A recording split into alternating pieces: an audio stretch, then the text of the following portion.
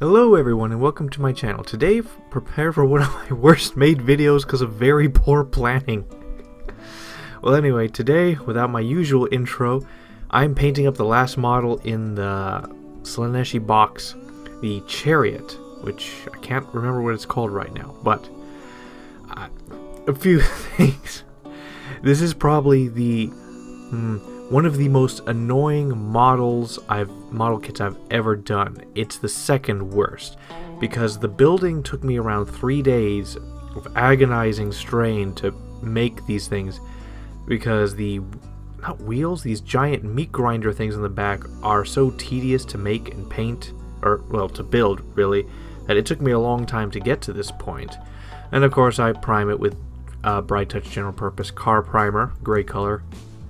But man, it took a long time. This is a very tedious build. It's very straightforward, sort of, but it takes a while, really a long while. After it is primed, we then move on to the pre-coat. So with Eshin Gray, Celestia Gray, and White Scar White, we're going to do the pre-coating. So Eshin Gray, airbrush from the bottom, because I'm not brushing this on. All these spikes and stuff makes things very difficult. So for this, airbrush is key. And then with Celestia Gray, I airbrush this from the top down, and then with White Scar White and a good dry brush, I dry brush it on. Now, one thing I'm going to note, there's a lot of blades and spiky things on this, and part of my brush got damaged, like hairs got pulled out because of the way the shape of the spikes and spokes are, that they like caught onto the brush at certain angles and ripped out some hairs. So just FYI that your brush that you're going to use is going to take some damage doing this.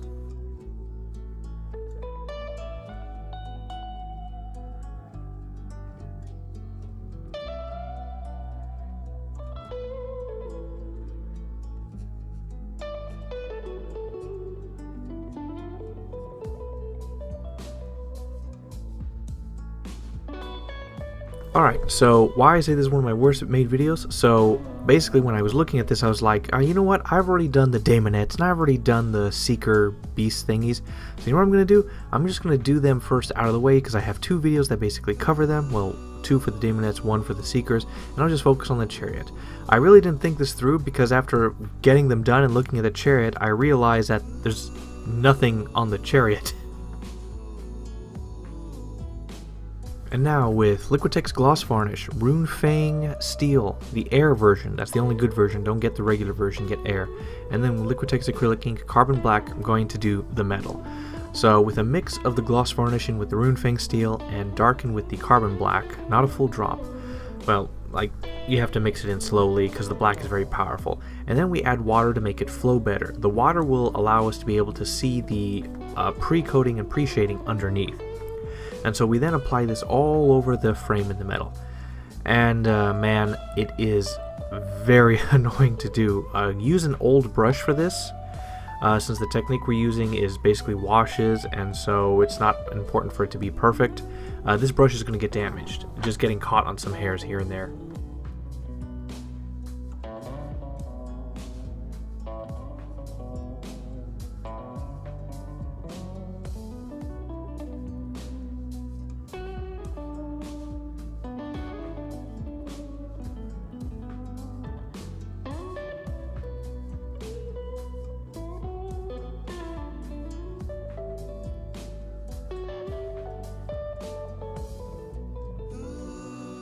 And now with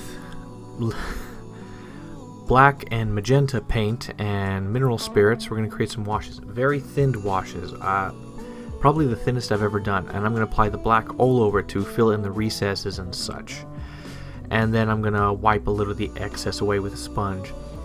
And I completely forgot to take recording of the magenta. I thought I did, and basically I apply very thin wash in magenta, just as thin as the black wash, and I put it all over the metal of the frame.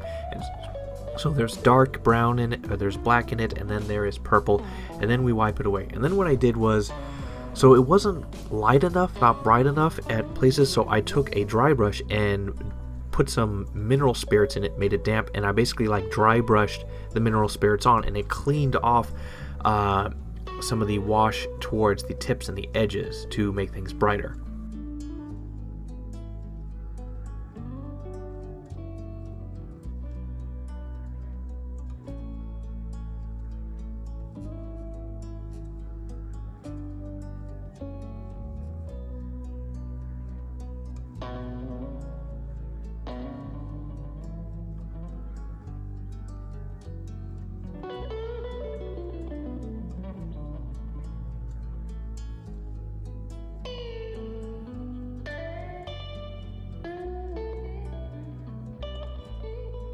Now, if we take a close look at this overall, so the metal, there's dark where there's dark, but there's also a hint of purple in there in some places. However, the overall shine of the metal is not bright enough, and it looks lackluster. That's essentially it. So we're going to fix that. So we're going to go with Runefeng Steel Air, and I'm going to use it, and I'm going to dry brush it on. I apply it onto a palette and then make sure the dry brush is fine, and then I just dry brush the outer edges and tips, and this really picks out the details. A very high quality dry brush is key. I used Army Painter. So far I recommend them as, well, I haven't really tried that many others, so I have a very small pool, but they're cheap and they work good. So, and also, I completely forgot to get footage of this. Oh my goodness, this project has been so ridiculous. Oh, this is the worst video I've ever made for a tutorial. Well then, oh my god. So I just assemble the model, essentially, bit by bit, piece by piece, using model glue, because it has a longer work time and a lot of these things are kind of fidgety to get in. I don't want it to immediately glue hard in there. I want to be able to put it on and organize or reorient it. It's because of the cavalry the way they are. They're put into like these hoop rings.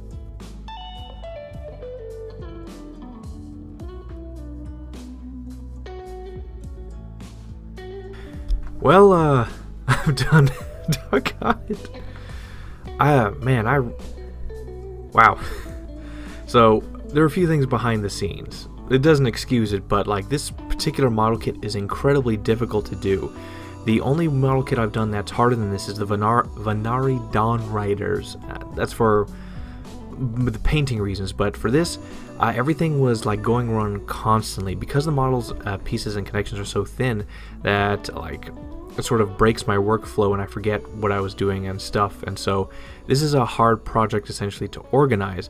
Now I thought I was being smart and clever by not showing the Daemonettes and the Seekers, but really I ended up forgetting most of the other stuff, and I wanted to do a quick video, like presentation of this, because sometimes the pictures don't really catch the goodness of it, and so overall assembly of the model is also difficult because the Daemonettes are a little hard to get onto, to stick onto there, and I assembled it wrong in some places, and I had to break and re-glue some areas on, and then I had to patch up the model a lot with silver and brown some places, and so parts of it look really good and other parts look really bad, and I can't show you because I didn't get the footage in the first place. Oh my goodness, this is probably the, yeah, if this video gets disliked heavily, I understand.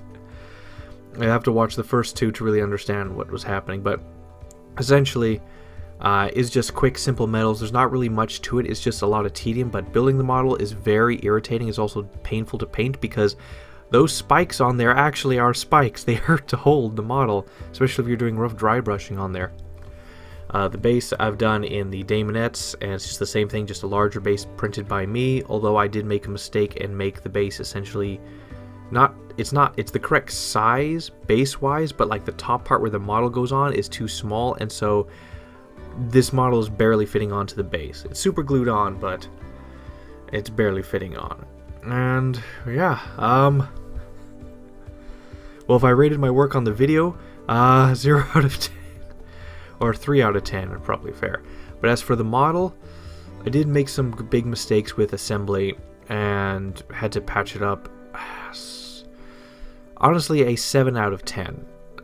The model itself is a bit lackluster though. The metal, I mean, I added depth, I added shine, it has like a lot of color in it. You can see the details of the spokes and different things like that.